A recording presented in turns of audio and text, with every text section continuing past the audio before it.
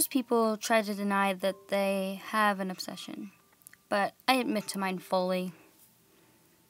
It isn't one of the normal obsessions, one of every compulse that we all have in some form, like cleaning everything or making sure that every picture is straight. No, nothing like that. You see, the unusual thing about my obsession is that mine is not irrational or purposeless. No, my obsession stands right beside my basic need to survive. I have an obsession with shutting doors. Go ahead, laugh. You wouldn't think that shutting the door is that important, would you? No, you wouldn't. After all, what's the worst that could happen? Wasting a little air conditioning, letting in a bug or two, right? Wrong. Think about why we create doors. Think about why we have them. It's not to keep things in, not so much as trying to keep them out. For me, my safety and my sanity, the door doesn't have to be locked.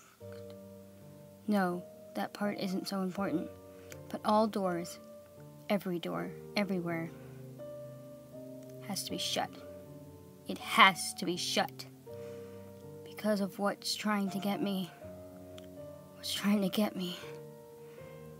It will come in through the smallest crack, or even the tiniest flaw in how I have to close it.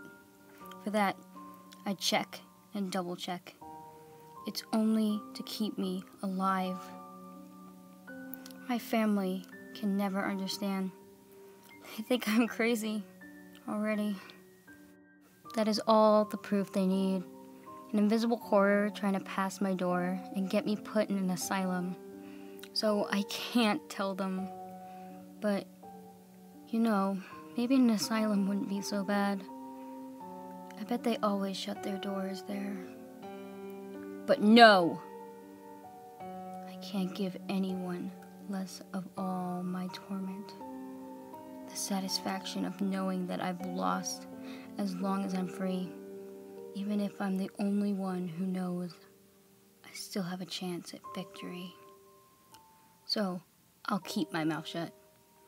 Even though nobody would believe me if I told them. You don't. I can tell.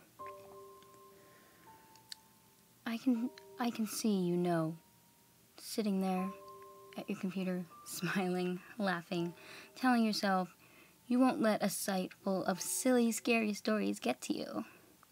The internet is such a funny place. But this is the real world. Every word. And now, I'll tell you my little secret. As you read this, I am freed. Even if you do not believe, this passes him unto you. Yes, he's leaving me now.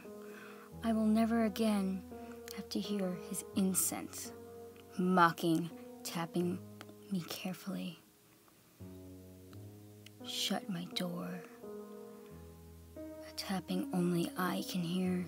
He's gone from my life. He torments, Can you hear it? Yes. He's knocking on your door. I know you can hear him. Knock, knock. Thank goodness you closed your doors. You did. Didn't you? All of them? I hope for your sake you did. Have fun with my little friend, and remember, shut the door.